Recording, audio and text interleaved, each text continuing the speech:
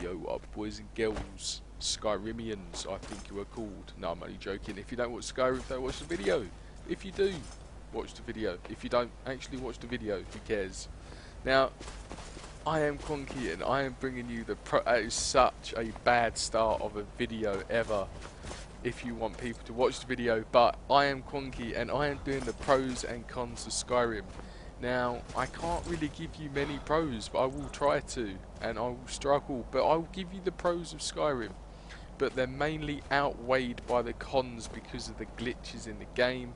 But if you, I'm not speaking like I hate the game, because I actually did really get into the game until glitches started to happen, which means I had to do at the moment what I'm doing is I'm running about on Skyrim because the quest that I'd done 3 times, and it's glitched 3 times just for me. I asked other people, did it glitch? And 2 people said yes, the rest said no. I was like, well, I'm just the unlucky bastard that it managed to happen to 3 times. Because I am so unlucky. I'm afraid I don't even play the lottery because I'm scared I will waste £1. Now, on with the commentary. What I'm doing is I'm basically walking there, and while I'm walking there, I'm going to explain the pros and cons of Skyrim. Now, the pros are, it's amazing graphics. Oh my god, I saw this game and I thought I'm going to have to get it to run it on my 2 GTX 580s to see what I can manage to produce. And I play this game in ultra, everything high and ultra settings, everything maxed out, reflections on water, you know, everything on water. I've basically had it maxed out. It runs smoothly at 100 frames when you turn everything off for best performance and all that stuff.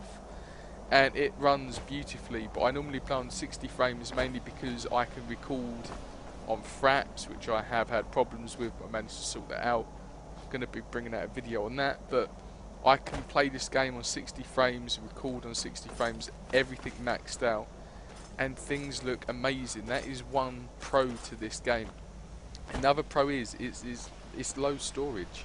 Like, the capacity of the game is really low, like compared to other games which have, like, basically like GTA, when unpacked, it's round about 14 odd gig, and that's such a big file when you think about it, when you think what's on the game. Now, Skyrim, it is only single player, but there's so much in the game. It's packed full of stuff, and it's packed full of maps, and you know, stuff you can do. There's so many hours you can pack into it. That's another pro, I guess. But the game is roughly about 5.8 gigabytes. I don't know whether that's exactly correct, but it's something along the lines of 5.8 gigabytes, which is absolutely amazing. The designers, obviously, of the game done a great job in counting their polygons, like the polygon count. So it's mainly what adds up, like, to the structure of the game is polygon count.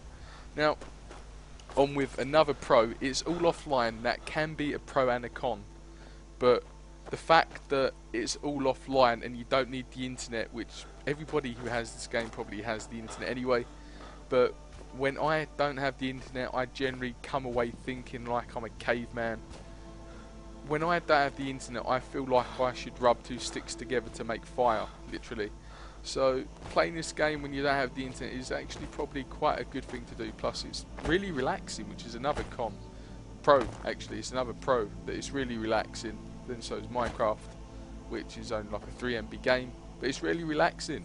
And another pro is it has a great storyline, which I've seen, and there's lots of stuff to do, which means it's well worth the money for value from what you're getting. It's like if you buy Battlefield 3 and you don't plan on playing multiplayer, it's going to be really bad value for money, because 1, you can complete the campaign in like a minute, and it's really bad, and 2, you know, the campaign's shit. So it's not really good value for money unless you're playing on PC, which Battlefield 3 is fucking amazing on PC, which I've just played actually in a 64 player game. And also there's crack servers, which you can play in like 128 people play a game, which is ridiculous. It's 64 versus 64. It's absolutely amazing. Anyway, on with the pros and on with the cons.